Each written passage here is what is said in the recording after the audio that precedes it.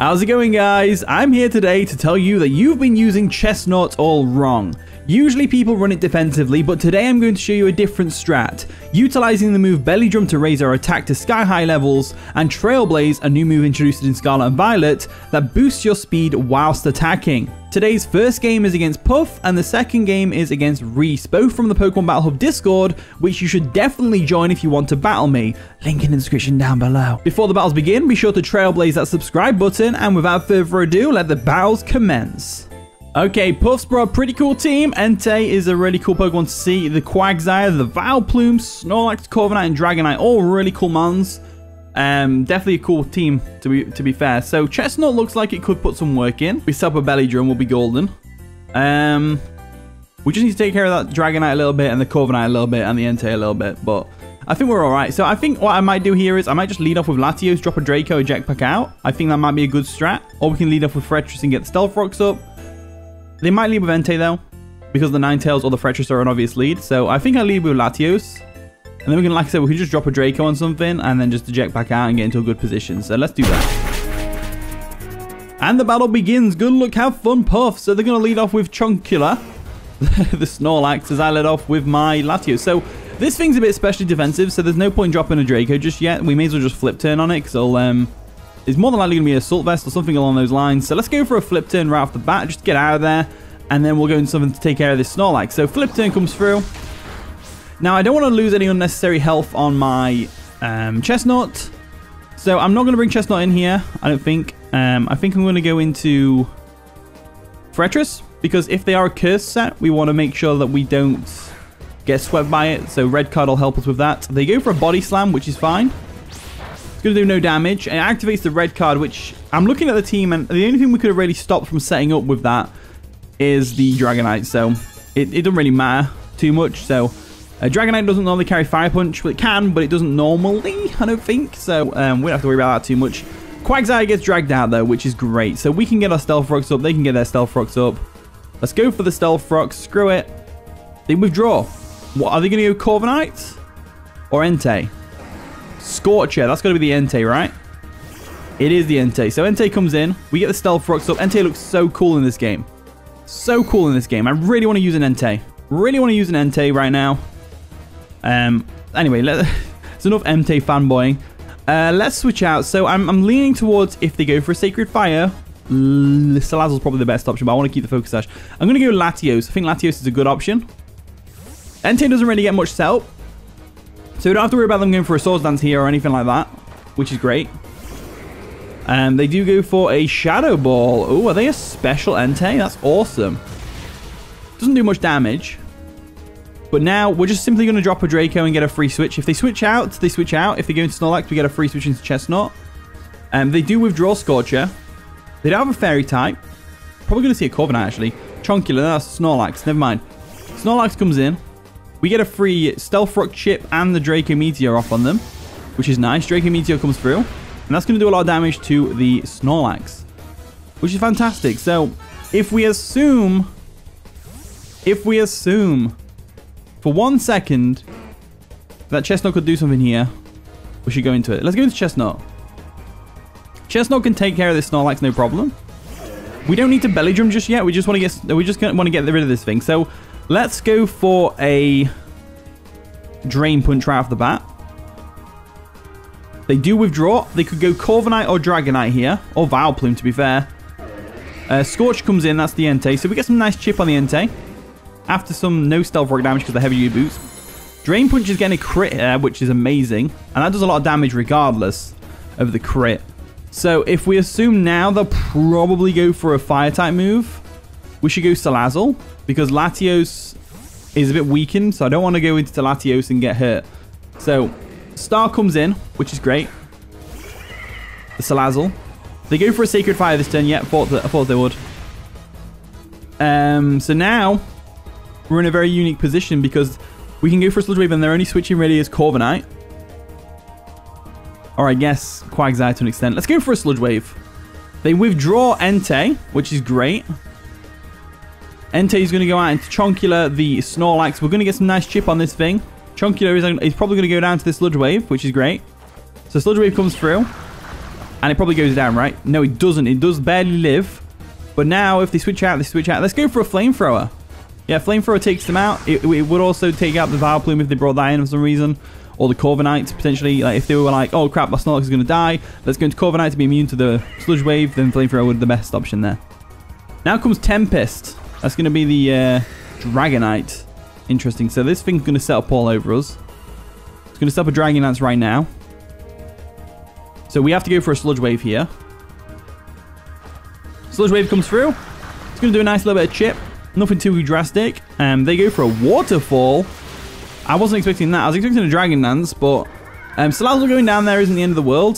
Definitely isn't the end of the world. So we can assume they probably don't have Terra. We assume they probably don't have Terra. We should probably go into Chestnut. No, we should go into Latios. They've not got much to take a Draco Meteor now. They've not got much to take a Draco Meteor now. So let's go for Latios, and then we'll go for... Just drop a Draco. Drop a Draco. They withdraw. They're going to go Corviknight, probably. Chairman Rose. That's going to be Corviknight, right? Vileplume. Vileplume. We drop a Draco. That's going to really sting that Vileplume. As there we go. So special attack is going to drop. As you would expect.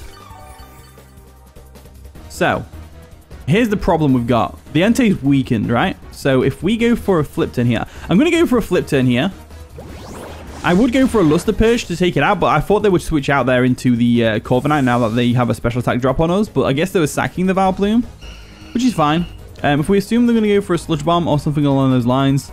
Sludge Bomb, we should go into Chestnut because of the bulletproof. So let's go Chestnut now. We're going to Juggernaut now. There we go. They go for a Strength Sap. Oh, I didn't think about the Strength Sap. That's terrifying. So that's going to recover their health all the way up to full. Okay. So now, we should Terra Steel. No, we should Belly Drum, right? Let's Belly Drum. They can't Sludge Bomb us, so we go for a Belly Drum here. I've not EV'd this properly. That's annoying. And they go for another Strength Sap, which is going to recover their health. But now we're at +4, I believe. Or does Belly Drum actually maximize it? So let's have a look. Oh yeah, we're at +5. Okay, that's fine. So now we can just go for a Knockoff or a Trailblaze. Leaning towards the Trailblaze to outspeed things. I think I will go Trailblaze here. So Trailblaze comes through. Bit of damage. Nothing too drastic. We get a speed boost. They go for a Strength Sap again, which is going to take it down to +4. But Knockoff should be able to KO this thing, right? Maybe. Let's try it. Let's go for a Knockoff real quick. Let's go for a Knockoff at +4. Takes him out. Brilliant. So now that the Vileplume is gone, and we're at +4 with +1 speed, we're looking pretty good with Chestnut right now. We're looking really good with Chestnut right now. Tempest comes in. That's going to be the Dragonite, right? Yeah, Dragonite comes in. We Terra Steel and we knock off. We always Terra Steel here and we knock off. Because if they go for a dual Wing Beat or a Fire Punch might take us out. But they've got Waterfall. So I'm assuming they have Extreme Speed. And I'm assuming they have a Dragon Stab maybe. Or a Flying Stab in dual Wing Beat maybe. Or Earthquake. So they go for Extreme Speed with Terra Steel. We're going to take that like a champ. And then we simply activate our Citrus Berry like so. Like so. And we go for a knockoff, which should take out the Dragonite from here at +4. It does. So the Dragonite goes down, which is fantastic. Chestnut is coming through right now. What an absolute beast. Marcus, the once well-trained, comes in. Who's Marcus? Corviknight. This is a good opportunity for us. Because we've got Drain Punch. And Drain Punch probably won't take out the Corviknight, but it will recover our HP. So let's go for a Drain Punch right now. Drain Punch comes through, and it nearly does the job. Nearly does the job. As it recovers some of our HP, or all of our HP, I think. Yeah, all of it. And then Rocky Helmet. Yeah, Rocky Helmet's there. They go for a Body Press, which is going to do a decent bit of chip damage to us, but nothing too drastic. And then we simply go for another Drain Punch and take this thing out. Drain Punch comes through. Corviknight does go down swiftly, which is great. And we know the Entei's not Choice Scarfed or anything like that. It's Heavy Duty Boots. We do get the Rocky Helmet chip, which gets rid of the recoil, the health recovery that we had. So we're still low on HP. So If the Entei comes in extreme speeds and or terrors or something and gets a crit, then we are kind of boned for the Chestnut. But, you know, let's see what they're going to do. So Entei comes in.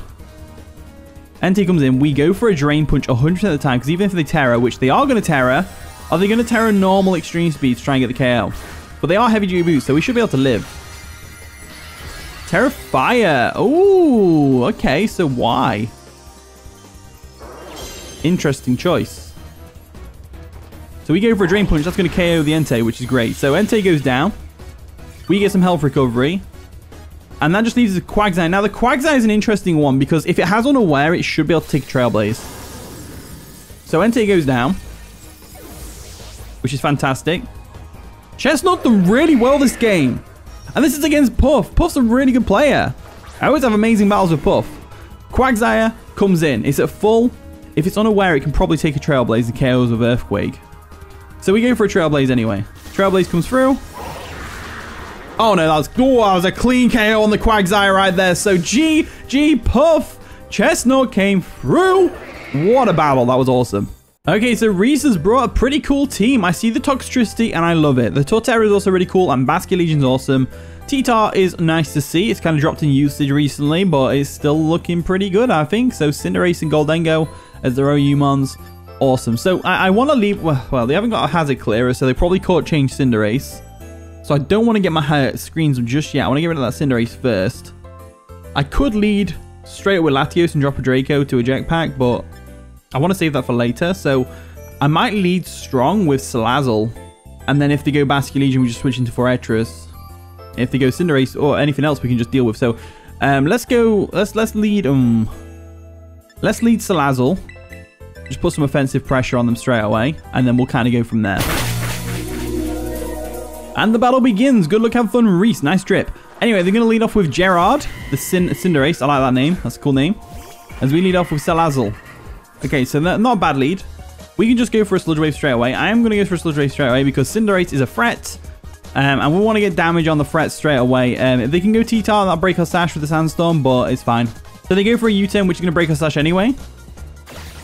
And that does no damage because it's quad resisted, which is great. So Reese goes back. Gerard goes back to Reese.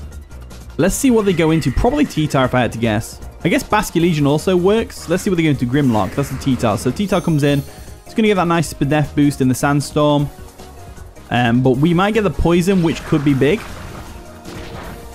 Could be big. No Poison, which is good. I say good.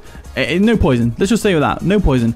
So if we assume they're going to go for a Stone Edge or an Earthquake, we should probably go with Chestnut. I think Chestnut is a sound switch. I don't know whether they go for a knockoff here, knocking off our Citrus Berry, but Chestnut does really well here. So let's go into Juggernaut. The Chestnut, they go for a Dragon Dance. Okay. I'm down. So this thing's a threat right now with a Dragon Dance up. T-Tar is always a threat with a Dragon Dance.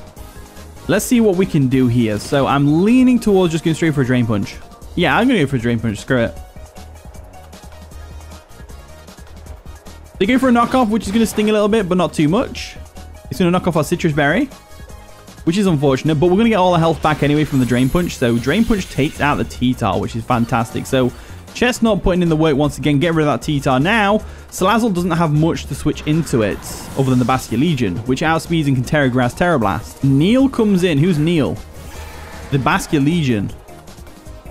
That's an interesting one. So we do have Trailblaze and Knockoff. I'm going to Trailblaze. They go for a Psychic Fangs, which is going to sting a little bit. Might flinch us. We go for a Trailblaze, though. That's going to definitely do a lot of damage. It nearly takes them out, giving us a speed boost as well. So Chestnut's looking pretty threatening right now, which is great. But I'm pretty sure the Cinderace can live a Drain Punch and go for a Pyro Ball. Or does Pyro Ball affect bulletproof Pokemon?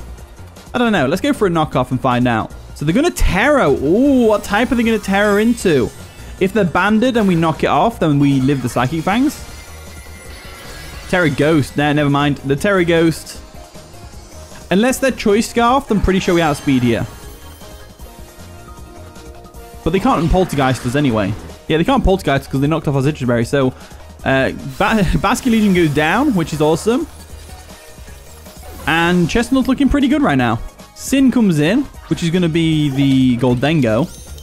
Now, Goldengo, we don't take out. We don't take that thing out at all. But getting a knockoff off on it is going to be really useful. So I'm going to go for a knockoff real quick. Get rid of its item, whatever it's holding. Does a nice 50%. A bit higher than 50% actually. Pop in their air balloon. They go for a make it rain. And that takes out the Chestnut. But Chestnut's done really well this game. It's took out the Basculegion. It took out the Tyranitar after Dragon Dance. It's half taken out the Gholdengo, which is amazing. But now, looking at their team, I'd say Salazzle does pretty well here. So let's go Salazzle. Scare this thing out. They kind of have to go Cinderace here. They really have to go Cinderace. So I'm going to go for a Sludge Wave predicting the Cinderace. If this fails, it's not the end of the world because they're minus special attack. They do withdraw the Gholdengo though. Are they going to go in Cinderace? Gyro. Is that the Toxtricity? Yeah, it is. So that's a good play. We go for a Sludge Wave. That's obviously going to fail to KO the Toxtricity, but it does a lot of damage. I'm going to withdraw my Salazzle now. I'm going to go straight into Umbreon. Umbreon's my specially defensive wall. So we can definitely take a Boom Burst from this thing. And even if it gets the Throat Spray, we should be able to take another one afterwards. So Umbreon comes in. Like so. They go for a Shift Gear. Oh, please don't be physical. That's going to be annoying. The only good side to this is I know we can live a Drain Punch from this thing. And we can probably take them out with a Foul Play now. So let's go for a Foul Play. Boom Burst. So they're a speed boosting Boom Burst set with probably Throat Spray, right? Yeah, Throat Spray. So that's fine. This Toxtricity thinks it's setting up on us, but it's actually not. Because thanks to the Shift Gear, this Foul Play should KO. As it does. So Toxtricity goes down, which is fantastic. Absolutely amazing stuff by Umbreon right there. What a team player. Gerard comes in the Cinderace. Now, we're probably going to get smacked in the face with an attack here. So, what do we do? If we assume they're going to go for a Stab U-turn, we should go into Forretress. Forretress ain't doing much for us anyway. So, let's go Forretress. And even if they go for a Pyro Ball, we live that. And because they're sturdy, and we red card them out. So, it's not the end of the world. So, Forretress comes in. They do go for a U-turn. This means they can't choose what they go into. Red card forces them into something else. So there's the red card pop in. Now they can't go into the Gholdengo or the Torterra by choice. They have to go into one by forced into. And either way, it's like not the end of the world. So Gholdengo comes in. That's an ideal one. That is definitely an ideal one. So with Gholdengo in, we always Volt Switch here. So Shadow Ball comes through. That's fine. We're going to live that. Yeah, we live that. We go for a Volt Switch. And then we get Salazzle back in. Pretty much. It's pretty much all we need to do. Get Salazzle back in. So Salazzle comes back in like so. There we go. Salazzle comes through. We know this thing's not Choice Scarf because we popped its air balloon earlier.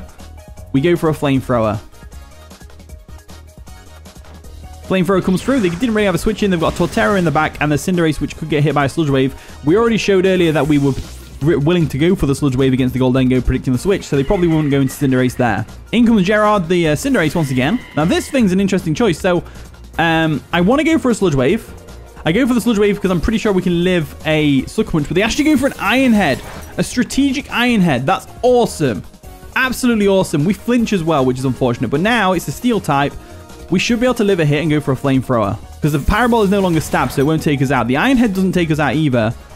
We go for a Flamethrower. Salazzle coming through, taking out the Cinderace that was turned into a Steel type. That was a good play, though. Going for the Iron Head, predicting the Sludge Wave. Really good play. It's just a shame that you didn't do enough damage. That's all. That's the problem. So Roadbuster comes in. Now, they haven't terrored yet, right? Or no, they terrored the Basculegion, so we're all right. Let's go for a Flamethrower. Flamethrower comes through. Should take out the Torterra if it lives and goes for a Shell Smash. I was saying, they are Focus Sash Torterra with Rock Slide. That's going to take out Salazzle. So now, Torterra is looking interesting. So a Focus Sash Torterra set. Very interesting. But unfortunately for them, we just go Latios here and Luster Purge. So Latios comes in. We're going to finish this off with a big Luster Purge. Luster Purge comes through. And that is a dead Torterra. So with Torterra gone, we are looking pretty sweet right now. So GG Reese. That was a fun game. We definitely cooked with that team. Definitely cooked with that team. So the next team, we're going to use Ampharos. So look forward to that. But GG Reese.